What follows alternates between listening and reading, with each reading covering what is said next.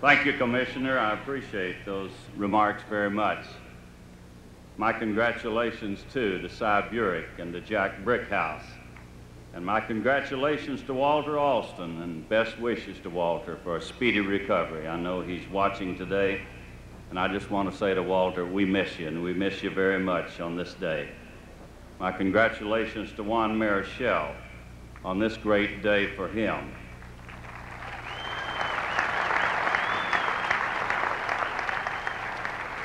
And to Brooks Robinson, my congratulations. Brooks, my cohort on the baseball field today in the broadcast booth, friend of many, many years. I still find it, Brooks, almost unbelievable that we have traveled the same path for so long with the same goals in mind, and we wind up here in Cooperstown in the Hall of Fame on the same day.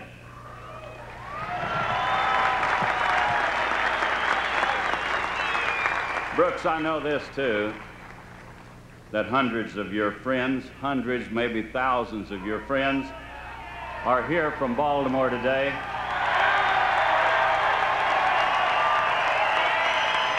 Wait just a minute. I'm not going to let him get away with that. Let me share, Brooks, let me share these friends with you for a moment, because these people,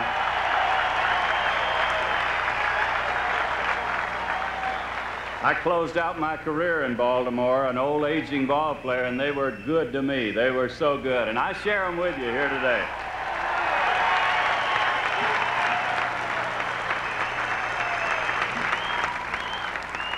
When I was notified of my selection to the Hall of Fame, I received the most beautiful note you've ever seen from Hall of Famer Jocko Conlon. And this is what he said. He said, "You never choked up on a baseball field in your life, but I guarantee you'll choke up at the induction ceremonies when you get to Cooperstown." Well, it could be. I hope not. But Jocko, I agree with you. It's a very emotional moment for an old baseball player. I stand here today in awe of this great event. I stand here today in awe of the great players that are behind me, the players that I'm joining, as Jack Brickhouse said, in these hallowed halls. You cannot possibly know the feeling that is inside me unless you've stood at this podium in this same situation. I have suspected for a long time that George Kell has taken more from this great game than he would ever be able to put back. And now today I know that I am more deeply in debt than ever before. This is a very special moment.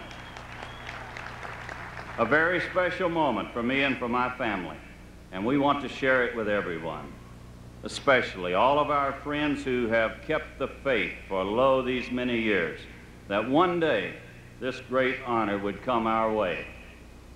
I share this personally with my wife, Charlene, my wife of 42 years, who's right out in front.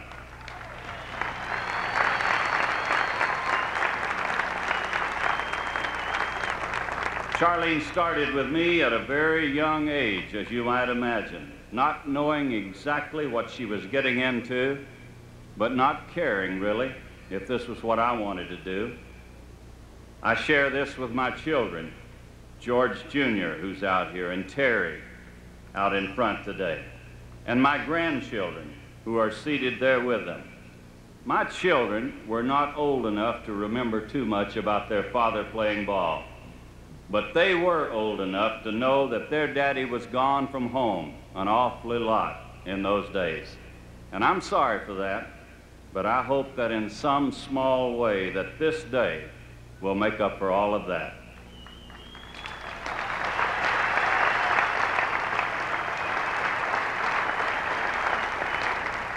I share this with my father, 83 years young, who's in a nursing home in Newport, Arkansas today, unable to be here, but watching this on television. My father raised 3 boys, convinced that they would all be Major League ball players, if not Hall of Famers. 2 of us did reach the major leagues. My brother Skeeter played for the Philadelphia A's, and myself. My other brother died in World War II, or who knows, my father might have been right. He might have had 3 Major League Baseball players. Baseball has provided me with so much, not just financial, but the people I've met and the friends I've made. Time does not permit me to mention all of those who have influenced my life, but let me tell you this.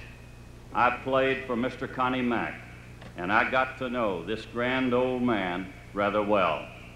I played for and I got to know Mr. Tom Yawkey, who left a lasting impression on this game. And I've spent the past 24 years broadcasting and working for Mr. John Fetzer, a real giant in the game today. There is no more respected man in baseball than Mr. Fetzer. I'm lucky to have played for and to have known these men. Milton Richmond, my good friend from the UPI, told me that being selected to the Hall of Fame would change my whole life, and it has to a certain extent. But I would hope that I still know where the real values in life are, in home and family, in church, and in friends. When I was leaving my hometown of Swifton, Arkansas this week for Cooperstown, a 12-year-old lad by the name, a neighbor of mine by the name of Ricky Roberts, came up to me as I was packing my car. And he said, "Mr. Kell, we're proud of you, and we're all going to be watching you on television on Sunday." Now, I mention this because this touched me very much. I'm proud, too. I'm proud that I know people like Ricky Roberts, and I'm proud that I know and have many, many other friends. So from the bottom of my heart, I say thank you to all of you.